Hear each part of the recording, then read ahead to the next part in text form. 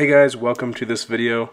One of my goals for 2017, we're already, halfway through January, today's January 14th, is to create more YouTube content. And that means getting me in front of the camera, which is a place I do not like to be. But hopefully you'll bear with me and hopefully you'll get some value out of these videos.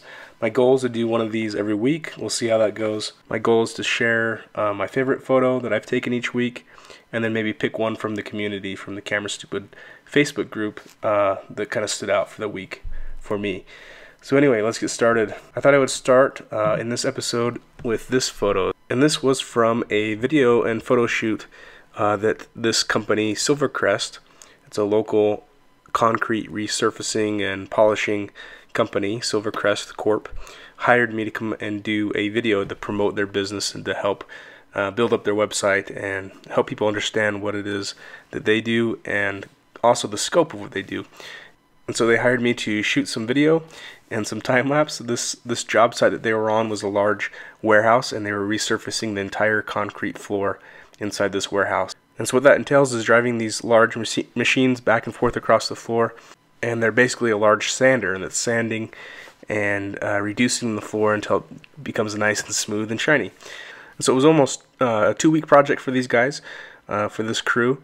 Quite a big project, and they wanted to showcase this particular project. And so for this, we set up a couple time-lapse cameras. One of them I set up that I had running most of the time is this little guy. This is a Brino or Brino, not sure how you say that, Brino maybe. And this camera is really good at long-term time-lapse.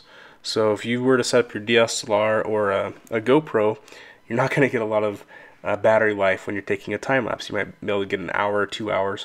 But what this thing is, this is the TLC 200 Pro from Brino, and it allows you to set this up, and then it'll take a photo at whatever duration you want, and it'll last a really long time. So depending on the settings, they advertise on their website that you can get up to a month or even more record time. It does come with a waterproof enclosure, so you can put this outdoors and get some really interesting, really long-term time lapse. That's one thing that you don't see a lot of is time lapses that stretch over days or weeks or months at a time. Anyway, so this is one of the first paid projects that I've tried this out on, and as you can see from the clips, the resolution is not the highest. I think you get 720 video, and it doesn't save the stills out that you can access. It saves them automatically into a video file.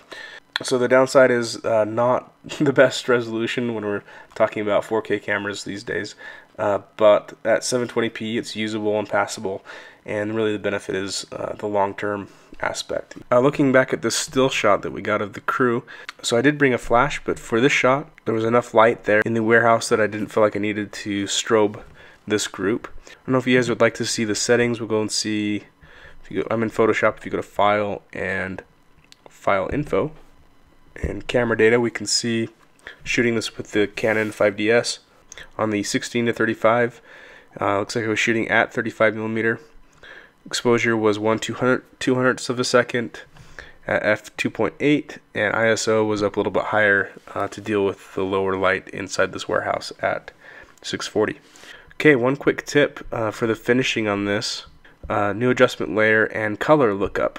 And think of these kind of like Instagram filters, only more powerful. So in this 3D LUT file, there's a whole bunch of presets here, and these are presets for different looks, but also for different film stocks. And it's really interesting. You have in here some of my favorite film stocks, one of them being this Kodak 5218. And if you click on this, you can see it just adds a certain color tone, and you can quickly come in here and preview. Some of them are really terrible, but you can preview some of these color stocks.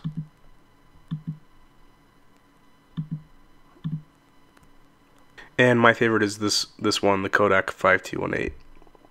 Now, because this is an adjustment layer, you can go ahead and dial down the opacity if you want to weaken the effects of that filter. But just a quick little tip for the finishing on this. Again, this is one of my favorite photos of the week. It's fun to work with a group of people. I haven't worked with these guys for more than just a couple weeks, coming to shoot and film but getting to know them just a little bit and understanding what they do and how hard of workers this crew really is. You'd be hard pressed to find a group of people that are as hardworking as these guys, driving these machines back and forth. Very monotonous, very hard work. So really fun to be able to capture this portrait for them, and hopefully they find this valuable. Okay, I also want to share a favorite photo from the Facebook group, and this week it's going to be a photo from Lindsay Alicia Banks. She says she's taken this with her Nikon D3200, and looks like a kit lens, 18 to 55 millimeter, and she's used one of Camera Stupid's presets, probably one from the black and white collection, I'm not sure, to retouch this image. This one just really stood out to me this week. Just really loved the subject and the pose and the tone. Everything about this is very nice. It looks like she got out into the cold, which is always a struggle in the winter to get out there and shoot. But there's something about fur coats and about this fur hood, especially in the black and white. I love this, how the black and white fur coat texture really makes an interesting photo. This close-up is really nice. I love the texture and the strands of the hair coming down. It looks like you nailed the focus right on the eye. It looks really good. Great work, Lindsay, and that is my favorite photo of the week. Okay guys, I've got to go finish packing. Headed to Arizona tomorrow, a little bit warmer than here in Idaho, for another shoot.